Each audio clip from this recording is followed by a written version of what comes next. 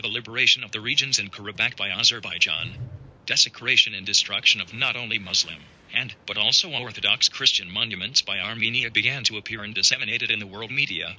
In order to prevent it, Armenia is conducting dirty propaganda, as if Azerbaijan is destroying Christian monuments in the liberated lands. In fact, Azerbaijan preserves its Christian heritage not only in Karabakh, but also in other parts of Azerbaijan, and even in 2006, a new Catholic church built in Baku. Armenia wants to show itself as if it cares about the Christian heritage. But, interestingly, in Armenia itself the Georgian Orthodox Churches are partially or completely ruined.